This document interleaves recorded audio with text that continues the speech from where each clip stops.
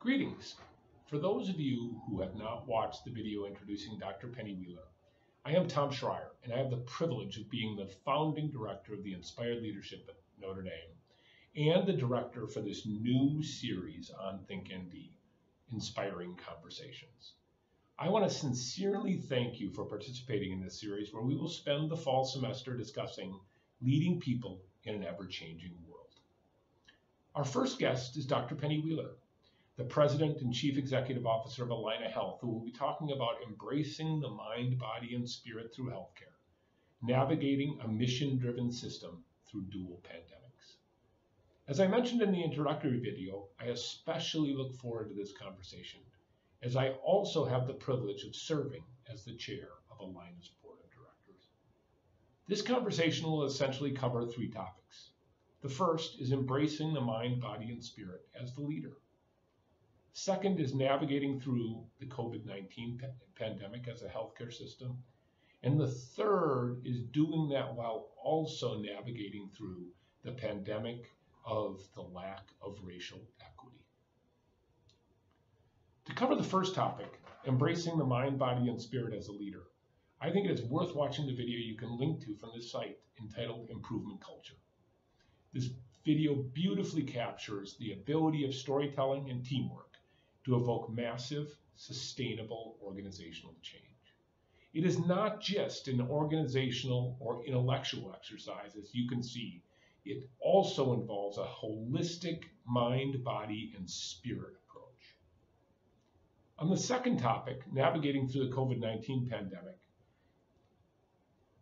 you all know that this pandemic has had a massive impact on many parts of society, including healthcare in a major way, and by extension, Allina.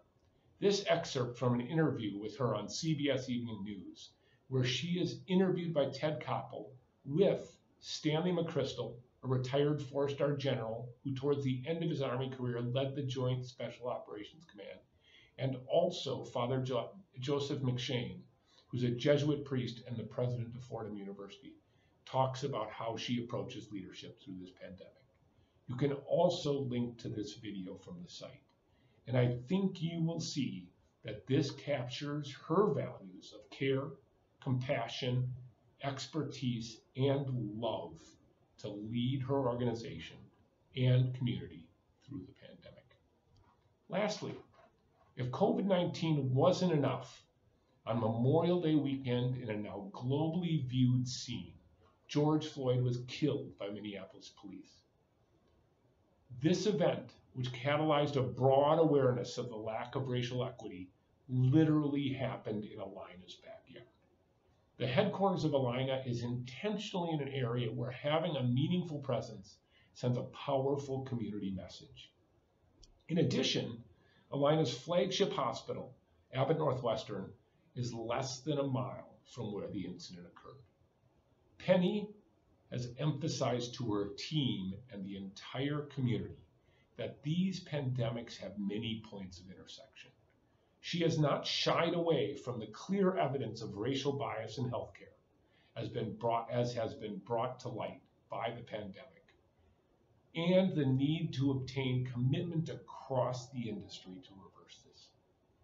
She has also emphasized the need for all, including those of us on the board, to reflect upon how we can have a lasting, sustainable impact on why there is still such inequity for Black communities and communities of color in general. It takes a great leader who leads with mind, body, and spirit to lead a major healthcare system in normal times, given the importance of the mission and the constant changes that face the industry. It takes a truly special leader to guide an institution in these times.